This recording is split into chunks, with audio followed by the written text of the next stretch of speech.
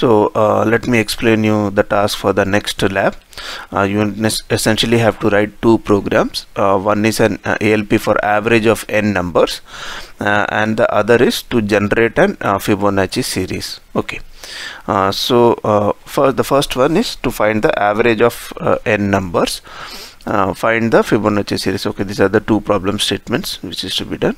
So we know what is an average is. It is the sum of all the numbers divided by the total number of numbers in the series. Okay, so this is the formula. Okay, so this is a kind of pseudocode in which all the data is not available, so you need to fill up these data and complete the code and do the simulation and verify your results. Okay, in this if I explain you a little bit, you are initializing AX register with 0 0. So SI is the starting point of the data offset address where the data is going to begin. Okay, a series of data. So in this program you need to feed in these data into the memory location. So that part is not written here. So that we have learned in the theory class and in the last lab also, how to feed in the series of data, right? So before originator you need to write that whatever is the series data D1, or you can in fact specify the memory location and put these values into those memory locations. Okay, so please refer to our previous lab, these things where we had already fed in the value of the Celsius temperature into one memory location, right? Similarly, in the theory class we have also learned how to feed in a series of data also, right? So you can initiate this you need to initiate by putting these numbers into some specific memory locations, and 0 3 will be in the first memory location. So that memory location needs to be put into SI so that you know, okay, your number is starting at that memory location. Okay, CX is essentially the total number of numbers which you want to have. In this particular case, there are 4 numbers which have been taken, but you need to demonstrate it by taking few other numbers also. Each one of you can try out different combinations and different numbers, so that total number need to be fed here, and then DX needs to be initiated to 0 here, and then you add AL and SI, so that initially AL is 0, so the first number will be added, then you increase SI, DI, and compare CX, DX. So this program is written slightly different. You could have without this you can use CX itself as a counter, but then just to make you give you a little exposure to you the compare command, this program is written here. Okay, so not essentially you have to do it like this, right? You are increasing DX. We can use only the CX itself as a counter by using an loop statement, right?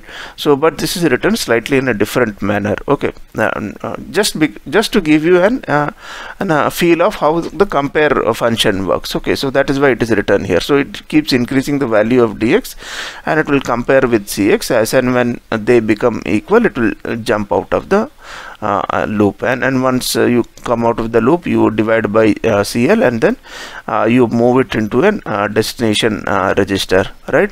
So what should be here, you need to specify here. So this is the kind of rough command which is available here. You can try it out with your own different commands also, as long as you are able to feed data. So you can try out 2-3 methods of your own, and then you can demonstrate the results. Okay, so is there any doubt with regards to this experiment?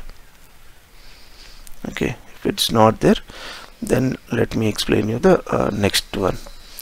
Okay, here are some questions, also review questions. They are simple. What if the accumulator is not initialized to 0? What happens? Obviously, if there is some junk value there, it is going to get added.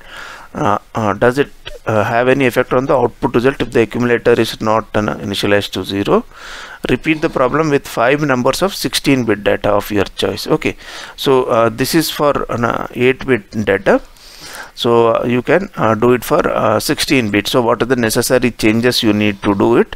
So you need to fetch the word instead of an data. So you need to increase SI and SI every time by 2, because once a once a word gets transferred, SI needs to be increased by 2.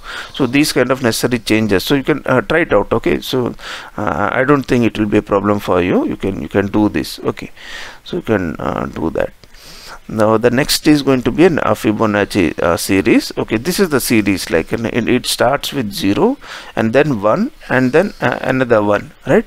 And thereon it is like addition of these two numbers, like 1 1 is like it is 0 1, and then thereon it is the addition of the previous two numbers. 0 and 1 will give you 1, 1 and 1 will give 2, 2 and 1 will give you 3, 3 and 2 adding 3 and 2 will give you 5, 5 plus 3 gives 8, 8 plus 5 13, and so on. So this is the series which we need to generate in, and then after generation we need to put it into consecutive memory locations. Okay, so this is the program. So this is kind of a pseudocode which is given to you. Here we need to move something to AX, so maybe 0 0. SI is the initial, again the initial value where you need to start the series. So you don't have to feed any data like in the because this is a series which needs to be generated, so you don't have to feed any data initially into the memory locations, and then move the value of an AL into this memory location. Okay, into some memory location here. So which is going to be the initial value is going to be 0 itself, right? And then increase ZZ, that is going to the next memory location, and then now you add AL1, and then again move this to that SI, right? So probably here it should be SI, right? Okay, in ZZ should represent SI here, so increase SI and then move the data to SI, right? So it is now it is going, since you have increased the SI here, you have moved, so the next in the next memory location 0 1 will be written, right? And then you have CX 600H. Okay, so what is this 600 is the total number of series you want, right? When you are writing a Fibonacci number, where do you want to stop? Okay, you want the total numbers in this series. Okay, here 1 2 3 4 5 6 7 8 9 10 numbers are shown here. Similarly here 600H, so those many numbers we require, so those many memory locations it would consume. Okay, this might put the program into a long delay. You can write a small number here also, right? And then you are writing subtract something from 600. So this is the memory location in which you are writing the total number of series you require here. So it's not going to take 600. You can write 10 here. If you write 10 here, like here, these 10 numbers will be generated. If you write 12 here, 12 numbers will be generated. Okay, so whatever you write in this memory location, so here in the starting of the program you will have to put that value into this memory location, into 600H. You need to write the count, okay, count of the series, okay, that you need to fill in. So there will be one instruction of data here, right, into this 600H. Okay, now we are subtracting something from CX. Okay, can anybody make a wild guess and why are we subtracting this?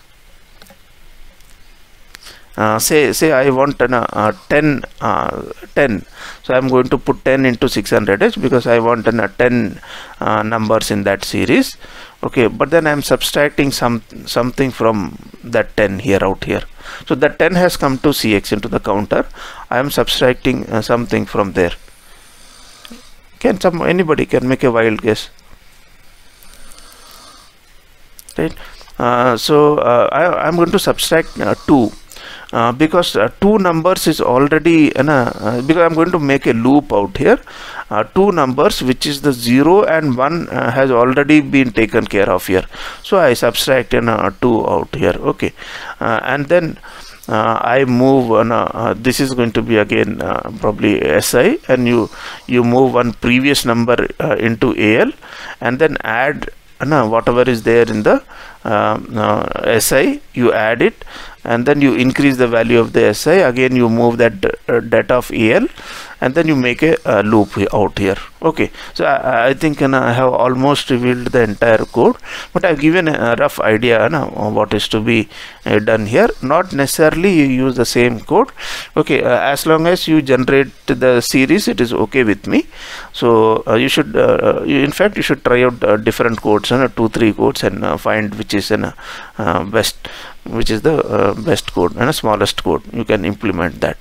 So these are the two codes which you are going to do it and demonstrate it in the next week. Anybody has got any doubts in how to go about doing these two codes? I'll share the PDF and the video, so in case any doubt you can refer to that. So if there are no questions, and I will stop it here for today. Okay, thanks.